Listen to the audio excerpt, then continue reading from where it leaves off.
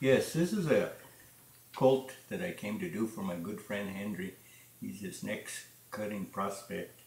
He's out of Pop A Top Pep. He's a great cutting horse, and he's kind of old-fashioned bred. And on his papers is Peppy Sand Badger, twice Doc, Lena, and Dry Doc. So that's pretty impressive. He's got really, really impressive papers. And I've been working with this colt here for about 2 weeks now. So he was really, really hard to catch. He's super flighty. He's got a lot of movement on his front end. And today he was on his best behavior. We're just going to come here and see if we can catch him. Usually it takes me about 5 minutes to catch him, but today he was doing real good for us. He kind of let me put the halter on and everything real nice and easy.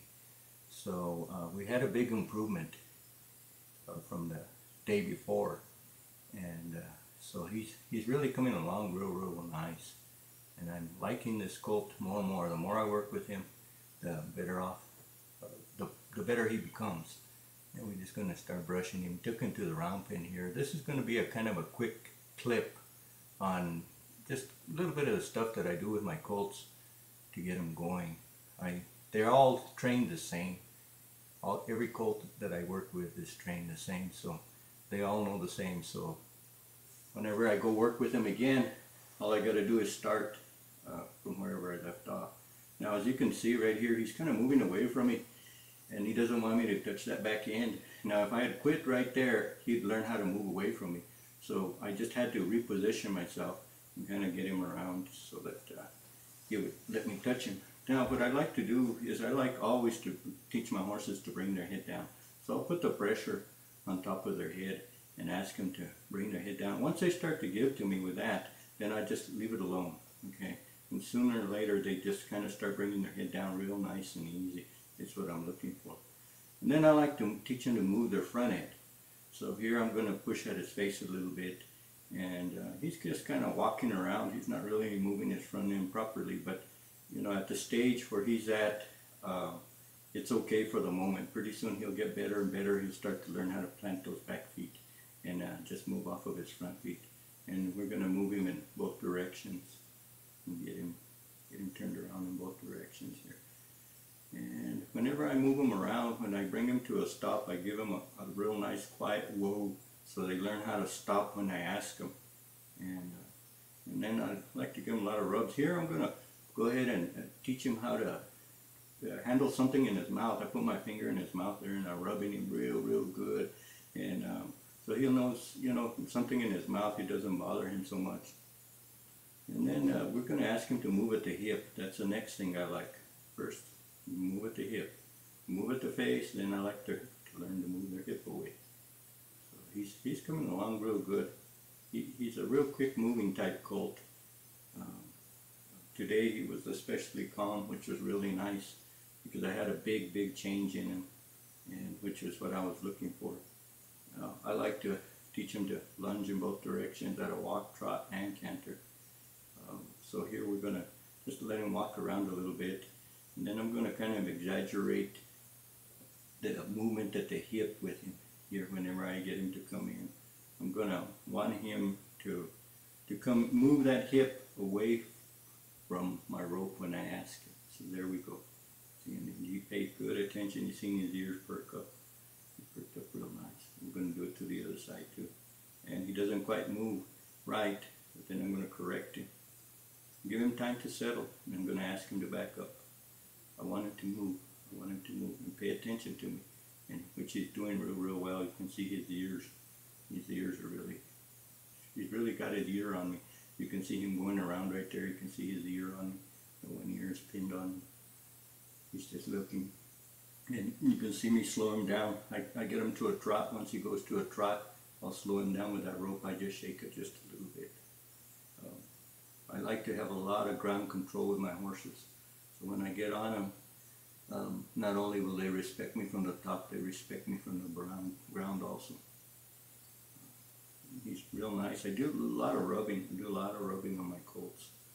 And a lot of moving. I like to push them. I push them a lot to ask them to move, to set themselves. I want him to set himself proper.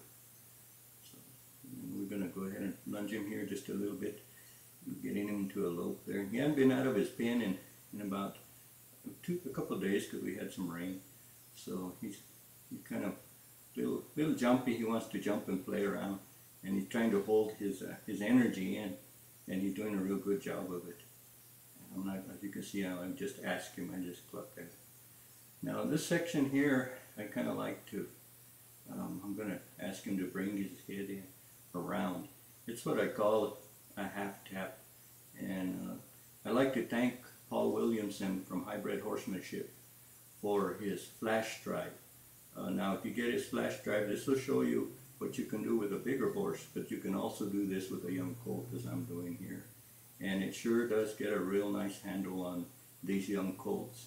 You can see he's giving me his head real nice and easy right there. And I'm just rubbing him. This isn't a flex exercise. This is a give to me exercise. Okay, so it's a lot of difference between flexing and doing what I just did there with him. Okay, now we're gonna just let him get soft.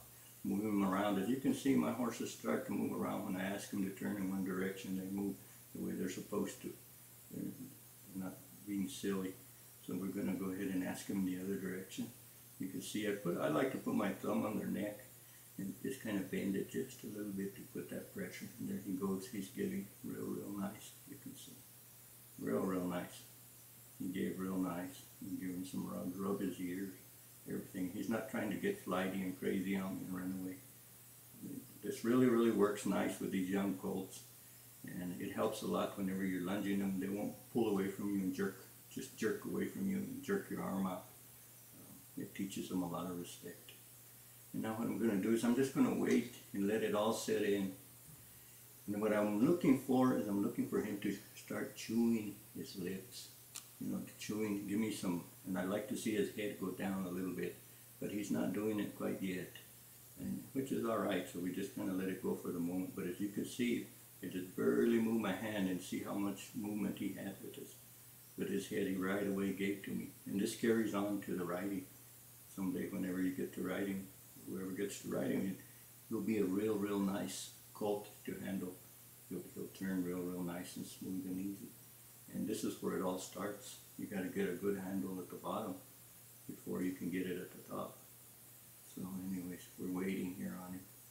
Just give him time. See, there comes the chewing. There it comes. That's exactly what I'm looking for. Right there. The head's kind of softening right there. You know, he's kind of paying attention to me a little bit better. Real nice. He's relaxed quite a bit compared to normal. You can look at his back legs, they're still kind of wide on the back. His stance, there he goes, he's correcting his stance again. And now I kind of I just wanted him to move his head and he didn't quite move it the way I liked. There we go, he gave to me. That's exactly what I like. So I'd like to thank everybody.